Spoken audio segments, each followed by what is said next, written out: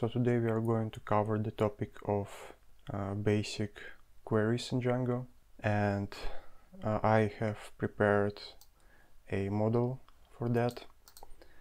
So we have a model named student, have a name and a student study program for the student, and I also wrote a very simple string function which returns name, program and ID of the student, so it would be easier for us to go through this topic. And I already opened the shell, and I guess the first thing that we can cover is creating an object. So we have a student here, and to create the student we write student objects. Basically, objects is a manager of this model student. If you want to check out the information about managers, you can find the link in the description. Basically, objects is a manager of our model, and if you want to find more information about managers, you can look into description and find the link to the lesson. But for now we are not going to focus on managers, but more on what managers can do. And managers can do a lot of different operations, as for example create. And here we write, for example, John study program, let's say psychology. And when we create an object, we need to save it. And now we can also query this single object, because we already saved it in the variable, and we also see the string representation of that.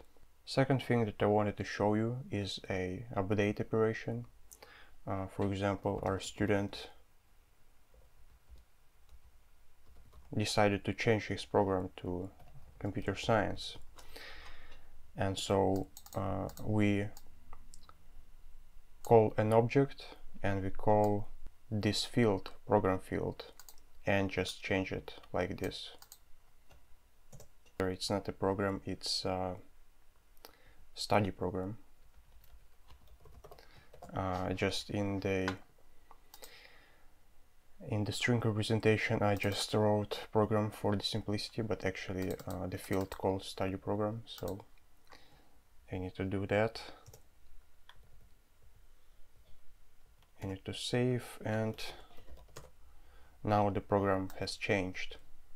Now we already have this student saved in a variable, but for example, what if we need to retrieve it?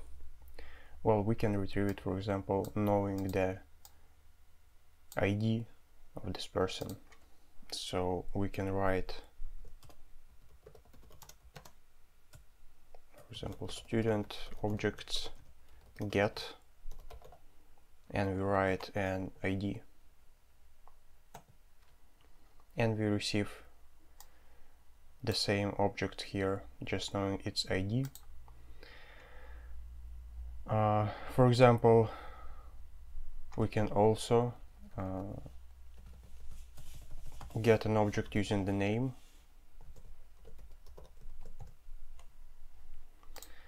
and let's see what happens if we have different student which will have the same name.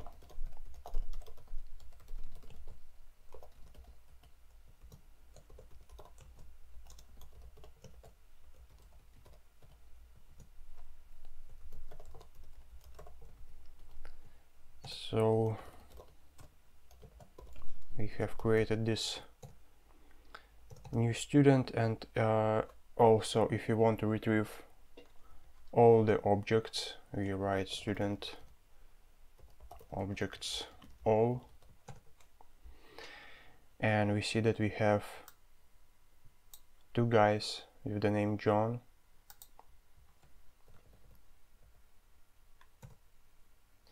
and basically if we are trying to receive this object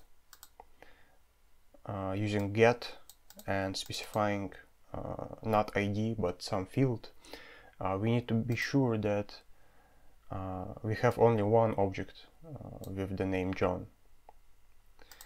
Of course, there is a actually different way to retrieve it using filter. So if you use filter and name John, then we can get all the objects with the name John. But if we use get, we need to make sure that only one object with the requirements exists. One more thing to discuss is a comparing objects. For example, let's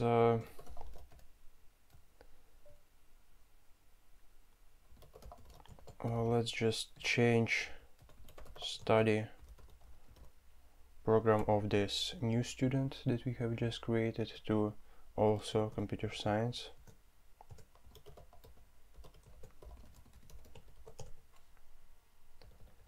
And now we see that we have basically two guys with the same fields: name John, program computer science, name John, program computer science.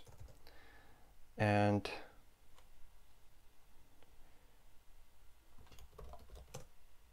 yes, so we have student and student new. The only thing that is missing here is the only thing that which is different is ID. So basically, if we try to compare the students,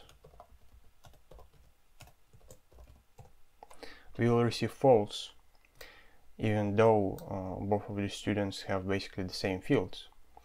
And the logic behind that is that we can actually, the thing is that when we compare two objects, basically we compare primary key. In this case,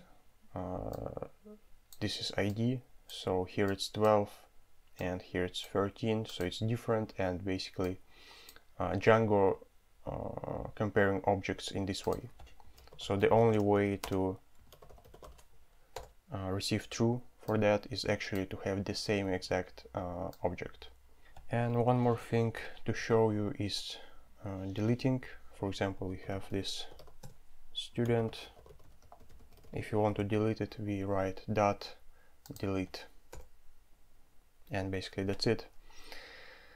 And now if we take a look at all of the students, we have only one. We can also delete some particular object using the ID. For example, in this case, it's the only object in the table with ID 13. We can delete it, and then we don't have anything. So we can also, for example,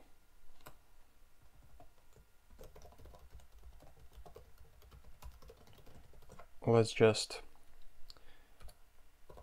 create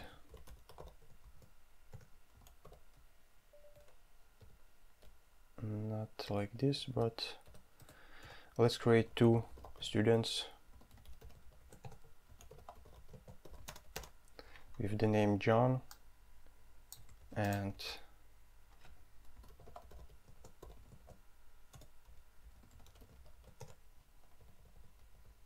so we have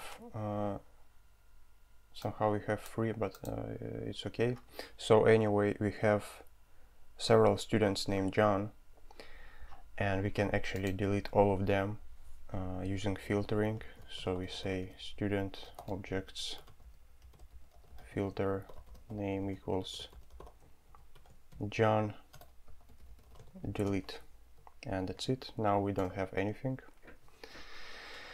And one more thing, let's once again create the student,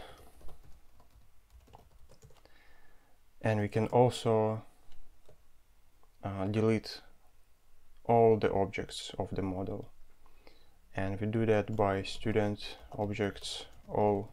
For example, right now we have only one guy here, and we can say student objects all dot delete, and we delete everything, and now nothing is here.